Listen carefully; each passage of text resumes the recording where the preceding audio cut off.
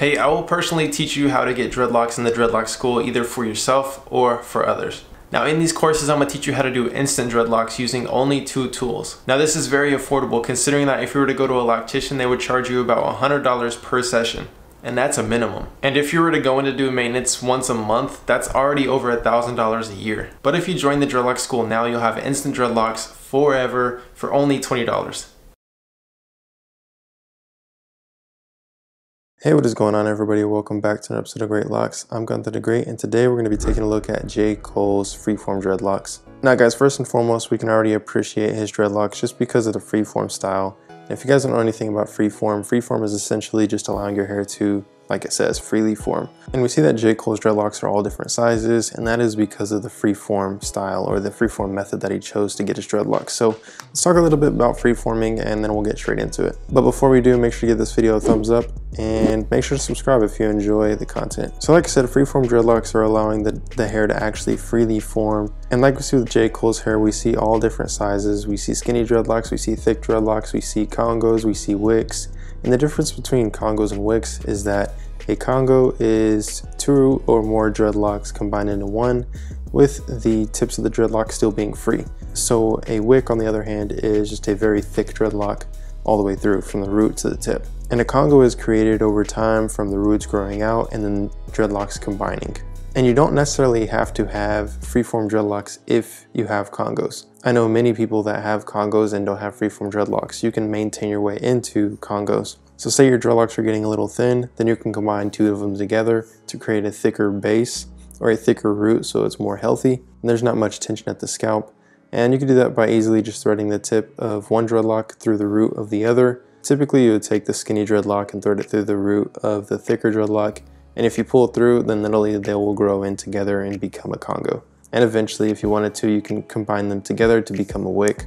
And that's obviously if the dreadlock becomes thick. Now let's talk about the stigma of the freeform dreadlock look. A lot of people think that freeform dreadlocks are messy or maybe smelly, or so many things come with freeform dreadlocks. And I think just so many things come with dreadlocks in general. And there's just a stigma that comes with it. And what I mean by stigma is people think of dreadlocks a certain way when they hear dreadlocks or when they see dreadlocks, and especially with freeform dreadlocks. So we see with J. Cole's hair that it may seem messy, or it might look like a mess, or it might look like maybe he's just not taking care of his hair. And it's really just a personal preference. And if you're looking at his hair and you can't appreciate it, like, of course I can understand coming from, many different perspectives. But one thing that you can really appreciate about freeform dreadlocks, and especially J. Cole's hair, is that it is completely different than anybody else's dreadlocks or hair that you've ever seen. And that's what I really appreciate about freeform dreadlocks, is that they look different no matter who the person is. And it's just a great way to become distinct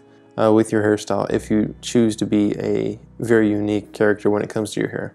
Because of course we see people become unique or distinct by dyeing and bleaching the hair, or bleaching and dyeing the hair rather. But I just feel like freeform dreadlocks is very distinct and unique in itself, just because it looks so much different than anybody else's hair. And I will say this to tag along with what I said earlier about them becoming either smelly or dirty or anything like that. I would have to say that freeform dreadlocks typically are very clean. I feel like people that have freeform dreadlocks, and of course this is a stigma within itself, but in order to have dreadlocks in general, your hair has to be very clean. If your hair is dirty, it doesn't want to lock up that well. If you have a bunch of buildup, it doesn't want to lock up. I've even seen dreadlocks kind of pull apart because there's so much buildup in there. So it's one of those things that just from the outside looking in, people who've never had dreadlocks or people who don't have them, is they don't know how clean they have to actually be in order to have them. And that's one thing to know as well. If you want to get dreadlocks, make sure your hair is completely clean and make sure to take very good care of your hair, because that's the way to lock it up a little bit better. Because if it's greasy and oily, and people always say don't wash your hair for about 2 months, or just don't wash your hair in order for it to lock up, I mean, it kind of goes hand in hand. And of course both methods work, but preferably you would want clean hair, because you're not going to have an itchy scalp, your hair's not going to smell, and it's going to lock up a whole lot quicker and a whole lot better.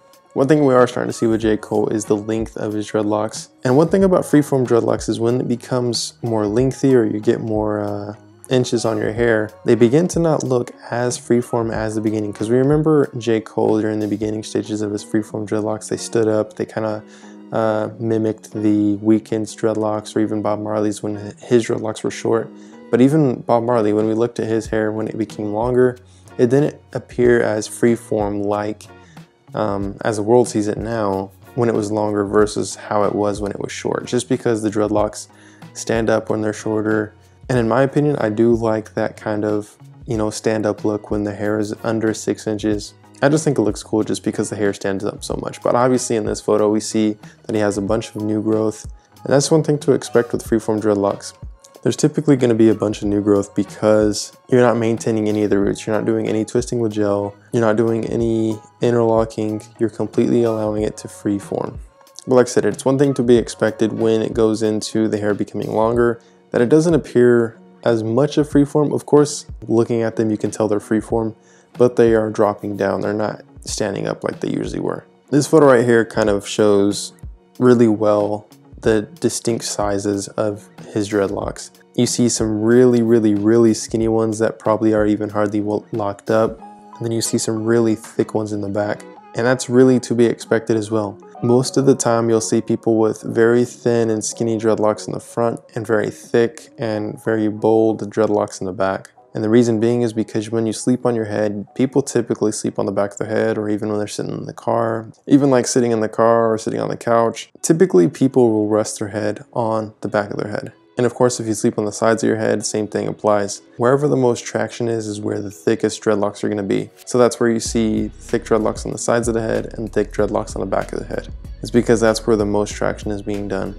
And that's why the dreadlocks on the back and on the sides of the head typically lock up faster than the hair on the top of the head.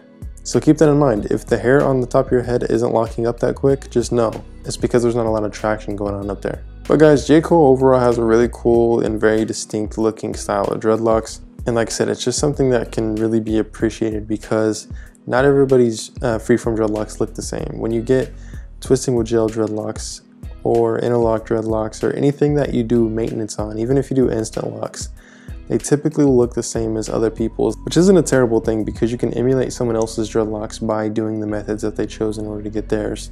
But you guys, if you did enjoy today's video, make sure to give it a thumbs up. And don't forget to join the Dreadlock School. It is a very affordable option versus going into the Greatlocs Masterclass. But although the Greatlocs Masterclass, you do get full access to all the classes and all the courses, and then plus you get to contact me directly. But the Dreadlock School is, like I said, a great affordable way to actually learn how to get dreadlocks or even become a loctician and make money off of it. So make sure to join now. But on that, guys, I'll see you guys next time. Peace.